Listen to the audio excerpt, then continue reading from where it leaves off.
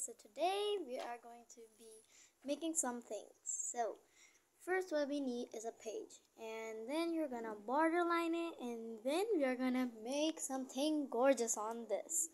First I'm just going to directly draw this with a marker because there's no use for trace it then draw it.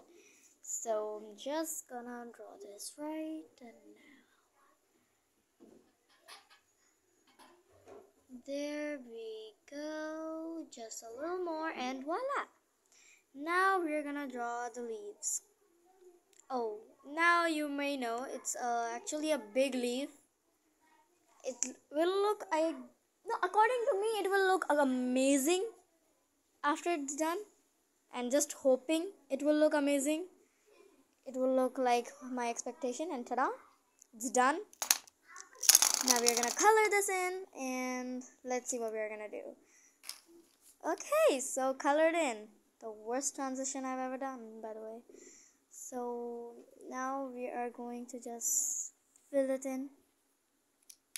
Just for you to know that I did all of that myself. I'm a hard-working kid. So we're just gonna color that in. And there we go. It's colored. Perfecto. And now what we are going to do is add some final touches. After coloring the stamp I meant. And after this we are going to add some final touches, which is going to give this little piece come to life. It's going to give it an amazing outlook. Let's go. So, ta-da! Yes. Now you can use this as style pages and so on. Bye bye. Hope to see you in the next video.